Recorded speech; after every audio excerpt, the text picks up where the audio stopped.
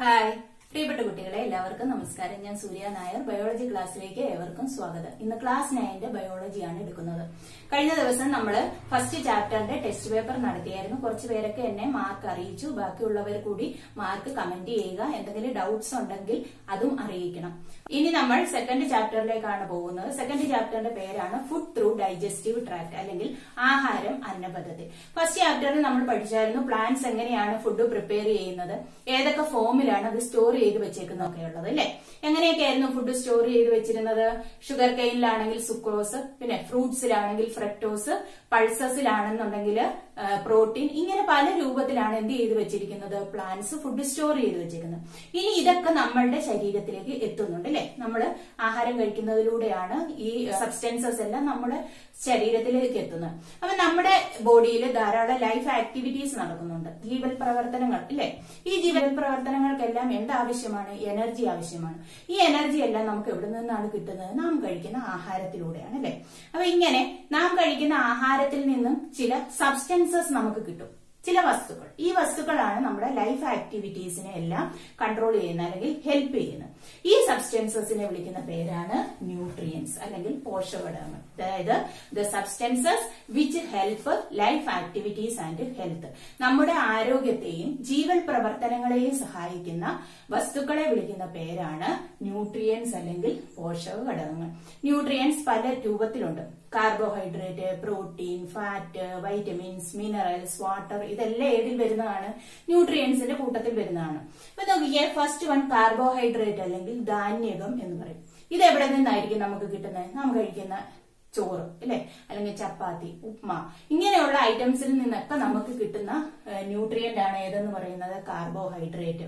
അതായത് cereals, wheat, ragi, ഇതിലൊക്കെ അടങ്ങിയിരിക്കുന്ന ന്യൂട്രിയന്റ് ആണ് ഏതെന്ന് പറയുന്നത്? കാർബോഹൈഡ്രേറ്റ്.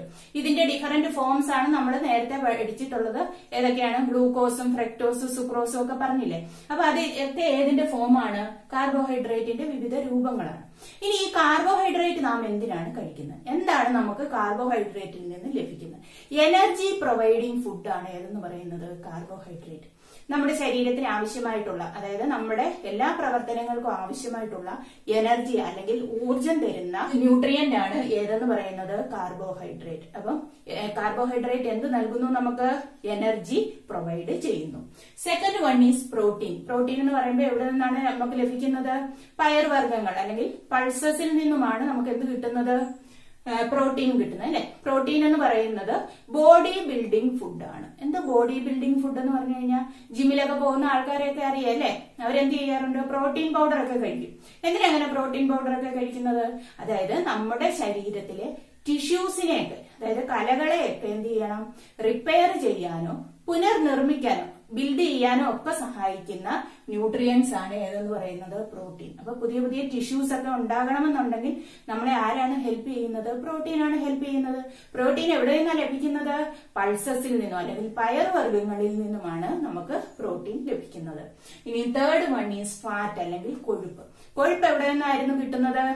ഓയിൽ സീഡ്സ് അല്ലെങ്കിൽ എണ്ണക്കുരുക്കളിൽ നിന്നുമാണ് എന്ത് ലഭിക്കുന്നത്? ഫാറ്റ് അല്ലെങ്കിൽ കൊഴുപ്പ് കിട്ടുന്നത് അല്ലെ. ഫാറ്റ് എന്ന് പറയുന്നത് ഒരു എനർജി പ്രൊവൈഡിങ് ഫുഡാണ്. നമുക്ക് ഊർജം തരുന്നതിൽ ഒരു പ്രധാന പങ്ക് വഹിക്കുന്ന ആൾക്കാരാണ് ആരെന്ന് പറയുന്നത്? ഫാറ്റ് അല്ലെങ്കിൽ കൊഴുപ്പ്. അപ്പൊ ഏതൊക്കെയായിരുന്നു energy providing foods? Carbohydrate, fat. And fourth one is minerals അല്ലെങ്കിൽ ധാതുക്കൾ. നമ്മുടെ ലൈഫ് ആക്ടിവിറ്റീസിനെ ഹെൽപ്പ് ചെയ്യുന്ന ആൾക്കാരാണ് ആരെന്ന് പറയുന്നത്? മിനറൽസ് അല്ലെങ്കിൽ ധാതുക്കൾ. നമുക്ക് പഴങ്ങളിൽ നിന്നോ പച്ചക്കറികളിൽ നിന്നോ ഒക്കെയാണ് എന്ത് കിട്ടുന്നത്? ധാതുക്കൾ അല്ലെങ്കിൽ മിനറൽസ് കിട്ടുന്നത്. അയൺ, അയഡിൻ, കാൽഷ്യം, ഇവയെല്ലാം ഏത് ഗ്രൂപ്പിൽ വരുന്നതാണ്? മിനറൽസ് അല്ലെങ്കിൽ ധാതുക്കളുടെ ഗ്രൂപ്പിൽ വരുന്നതാണ്. ഇവരെന്ത് ചെയ്യുന്നു? നമ്മുടെ ലൈഫ് ആക്ടിവിറ്റീസിനെ ഹെൽപ്പ് ചെയ്യുന്നു, ജീവൽ പ്രവർത്തനങ്ങളെ നിയന്ത്രിക്കുന്നു. അടുത്തതെന്ന് പറയുന്നത് വൈറ്റമിൻസ്. വിറ്റാമിനുകൾ കേട്ടിട്ടുണ്ടായിരിക്കുമല്ലോ അല്ലെ. Vitamin A, B, C, D, E, K, ഇങ്ങനെ പലതരത്തിലുള്ള വൈറ്റമിൻസ് ഉണ്ട്. ഈ വൈറ്റമിൻസും നമ്മുടെ ലൈഫ് ആക്ടിവിറ്റീസിനെയാണ് കൺട്രോൾ ചെയ്യുന്നത്. പിന്നെ അതുപോലെ തന്നെ ബ്ലഡ് ക്ലോട്ടിംഗ്, അങ്ങനെയൊക്കെ ഉള്ള കാര്യങ്ങളെയും ആര് ഹെൽപ്പ് ചെയ്യാറുണ്ട്? നമ്മുടെ വൈറ്റമിൻസ്. വിറ്റാമിനുകളുടെയും ഫംഗ്ഷൻ എന്ത് തന്നെയാണ്? മിനറൽസിനെ പോലെ തന്നെ ലൈഫ് ആക്ടിവിറ്റീസിനെ കൺട്രോൾ ചെയ്യുക. അതോടൊപ്പം തന്നെ ഇമ്മ്യൂണിറ്റിക്ക് ഹെൽപ്പ് ചെയ്യാറുണ്ട്. നിങ്ങളിപ്പോ കൊറോണ വൈറസിന്റെ ഒക്കെ കാര്യം കേട്ടപ്പോൾ വൈറ്റമിൻ ഡി കൂടുതലായിട്ട് കഴിക്കണം എന്നൊക്കെ പറയുന്നത് കേട്ടിട്ടുണ്ട് അല്ലെ? വൈറ്റമിൻ ഡി എന്തിനെ ഹെൽപ്പ് ചെയ്യുന്നതാണ്? നമ്മുടെ ഡിഫൻസ് മെക്കാനിസം അല്ലെങ്കിൽ പ്രതിരോധ ശേഷി വർദ്ധിപ്പിക്കാനായിട്ട് സഹായിക്കുന്നുണ്ട്. അപ്പൊ ഇങ്ങനെയുള്ള വൈറ്റമിൻസ് നമ്മുടെ ബോഡി എന്ത് ചെയ്യുന്നുണ്ട്? ഈ രോഗങ്ങളിൽ നിന്നൊക്കെ പ്രൊട്ടക്ട് ചെയ്യുന്നുണ്ട്. അതോടൊപ്പം തന്നെ ജീവൽ പ്രവർത്തനങ്ങളിലും അല്ലെങ്കിൽ നമ്മുടെ ഗ്രോത്തിലും വളർച്ചയിലും ഒക്കെ പ്രധാന പങ്ക് വഹിക്കുന്നുണ്ട്. ആര്? വൈറ്റമിനുകൾ. ഇനി ലാസ്റ്റ് വണ്ണാണ് വാട്ടർ. എല്ലാവരും വിചാരിക്കുമോ ന്യൂട്രിയന്റ് ആണോ വാട്ടർ എന്നല്ലേ? അതെ, വാട്ടറും എന്ത് തന്നെയാണ്? ഒരു ഇമ്പോർട്ടന്റ് ന്യൂട്രിയന്റ് ആണ്. വാട്ടർ ഇല്ലാതെ ഒരു ജീവൽ പ്രവർത്തനങ്ങളും നമ്മുടെ ബോഡിയിൽ നടക്കില്ല. നിങ്ങൾക്കറിയാം സെല്ല് അല്ലെങ്കിൽ ബോഡി ഫ്ലൂയിഡ്സ് അല്ലെ? ബ്ലഡിനകത്തിലൊക്കെ മേജർ കമ്പോണന്റ് എന്ന് പറയുന്നത് ഏതാണ്? വാട്ടർ തന്നെയാണ്. അപ്പൊ വാട്ടർ എന്ന് പറയുന്നത് എന്ത് തന്നെയാണ്? ഒരു ന്യൂട്രിയന്റ് ആണ്. വാട്ടർ എന്തിനു ഹെൽപ്പ് ചെയ്യുന്നു? ലൈഫ് ആക്ടിവിറ്റീസിനെ കൺട്രോൾ ചെയ്യുന്നു. നമ്മുടെ ശരീരത്തിലെ ഒരു പ്രവർത്തനവും ഏതില്ലാതെ നടക്കില്ല? വാട്ടർ ഇല്ലാതെ നടക്കില്ല. അപ്പൊ ഇത്രയും ന്യൂട്രിയൻസ് ആണ് നമ്മുടെ ശരീരത്തിന് ആവശ്യമായിട്ടുള്ളത്. ഏതൊക്കെയാണ്?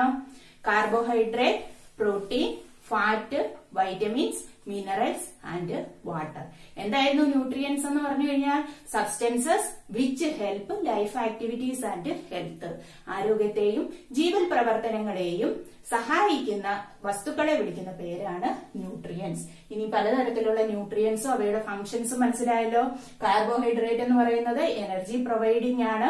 ദെൻ സെക്കൻഡ് വൺ പ്രോട്ടീൻ എന്ന് പറയുന്നത് ബോഡി ബിൽഡിംഗ്, അതായത് repairing of tissues and building of ടിഷ്യൂസിന് help ചെയ്യുന്നു. Third one fat energy provide ചെയ്യുന്നു. ചൂടിൽ നിന്നൊക്കെ നമ്മളെ പ്രൊട്ടക്ട് ചെയ്യാനും ആര് സഹായിക്കാറുണ്ട്? ഫാറ്റ് സഹായിക്കാറുണ്ട്. പിന്നെ അതോടൊപ്പം തന്നെ മിനറൽസും വൈറ്റമിൻസും വാട്ടറും എന്തിനെയാണ്? ലൈഫ് ആക്ടിവിറ്റീസ്, ജീവൽ പ്രവർത്തനങ്ങളെ സഹായിക്കുന്നു. അപ്പൊ ഇത്രയും ന്യൂട്രിയൻസ് ആണ് നമുക്ക് നമ്മുടെ ജീവൽ പ്രവർത്തനങ്ങൾക്ക് ആവശ്യമായിട്ടുള്ളത്. ഇപ്പൊ ഇനി നോക്കിക്കേ, നമ്മൾ ഫുഡ് കഴിക്കുന്നു അല്ലെ? രാവിലെ ആണെങ്കിൽ നമ്മൾ ദോശയും കടലയും കഴിക്കും, അല്ലെങ്കിൽ ഉച്ചയ്ക്ക് ചോറ് കഴിക്കും, അല്ലെങ്കിൽ ബിരിയാണി കഴിക്കും, അല്ലെങ്കിൽ കപ്പ കഴിക്കും. ഇങ്ങനെയുള്ള ഐറ്റംസ് എന്നൊക്കെ പറയുന്നത് നമ്മൾ എങ്ങനെയാ കഴിക്കുന്നത്? വലിയ വലിയ ഹെവി പീസസ് ആയിട്ടാണ് അല്ലെ? അങ്ങനെ തന്നെ നമ്മുടെ ബോഡിക്ക് അങ്ങ് അബ്സോർബ് ചെയ്യാൻ പറ്റുമോ? ആഗിരണം ചെയ്യാൻ പറ്റുമോ? ഇല്ല. അപ്പൊ ഇതിനെ എന്ത് ചെയ്യും? നമ്മുടെ ബോഡി സിമ്പിൾ യൂണിറ്റ്സ് ആയിട്ട് മാറ്റും. അതായത് കോംപ്ലക്സ് ഫുഡ് മെറ്റീരിയൽസിനെ സിമ്പിൾ ഫോംസ് ആക്കി മാറ്റുക. എന്തിനു വേണ്ടിയിട്ട്? നമ്മുടെ ബോഡിക്ക് അബ്സോർബ് ചെയ്യാൻ വേണ്ടിയിട്ട്, ആഗിരണം ചെയ്യാൻ വേണ്ടിയിട്ട്. ഈ പ്രോസസ്സിനെ വിളിക്കുന്ന പേരാണ് ഡൈജഷൻ അല്ലെങ്കിൽ ദഹനം. എന്താണ് ദഹനം എന്ന് പറഞ്ഞു കഴിഞ്ഞാല്? The conversion of complex food materials into simple absorbable forms. അതായത് എന്തിനെ എന്താക്കി മാറ്റുന്നു? സങ്കീർണമായിട്ടുള്ള ആഹാര പദാർത്ഥങ്ങളെ ചെറു കണികകളാക്കി എന്തിനു വേണ്ടിയിട്ട്?